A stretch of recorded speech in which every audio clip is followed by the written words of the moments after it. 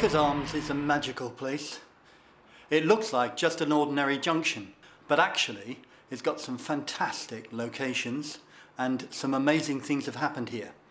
I've been filming them and photographing them for 30 years, more than half my life, and I'm very attached to the place.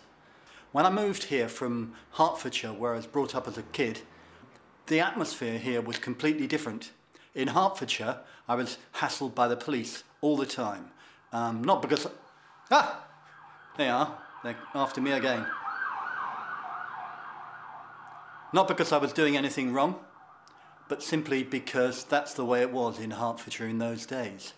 When I came here, I set up my camera and I started to video the Baker's Arms pub and the lovely ornaments that there are on the top of the pub. And a police officer came up to me and started talking to me.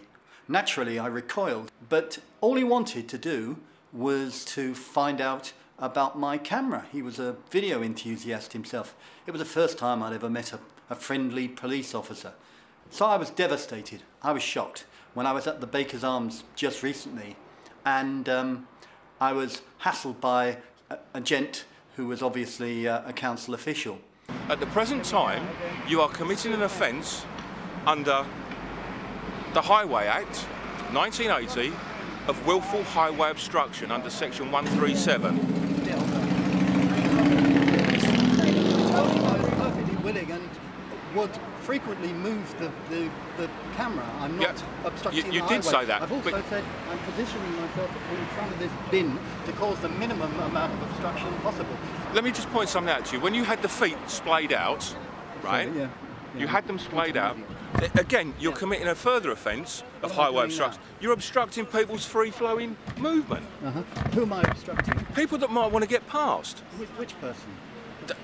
It's not which or who.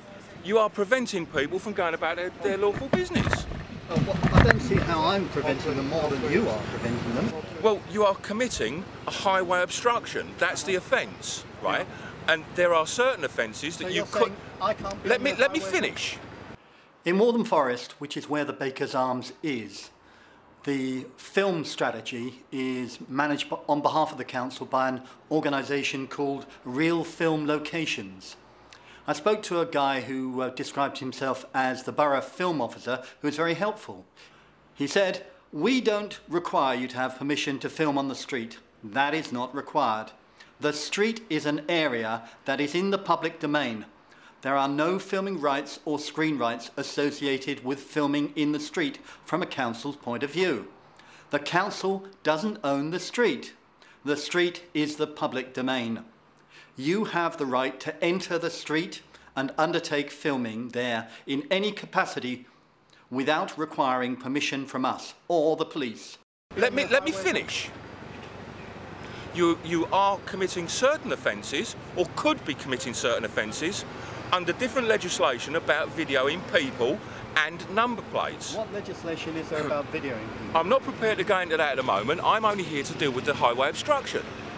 As I said to you, what I would suggest you do is check what you are permitted to do with videotapes, because there are certain bits and pieces about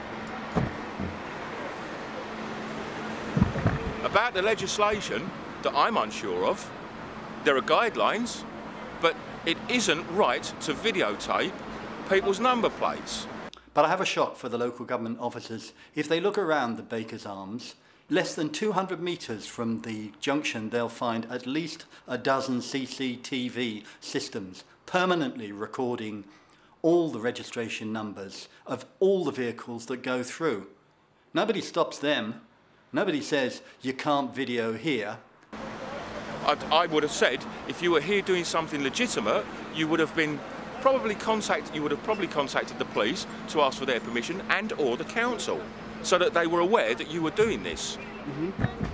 So you think I have to talk to the police here in order to put up a video camera at the Baker's Arms? Yeah, I would have thought it would have been perfunctory to contact the police, because they may have been getting reports about you. They could have turned up mob-handed and arrested you. It would be normal, under normal circumstances, for a private individual to say, I want to do some videoing at the Baker's Arms. Is there anything that can stop me? Am I allowed to do this? It would have been normal for that to happen. It was a great shock to be told that videoing is no longer a lawful thing to do, is no longer something that is obviously permitted, but something which has to be licensed. It's the difference between a nanny state, a state where the government imagines that all sorts of activities have to be licensed and there is no real freedom. Let me finish. And a state where the presumption is that as long as something isn't actually illegal, you can do it.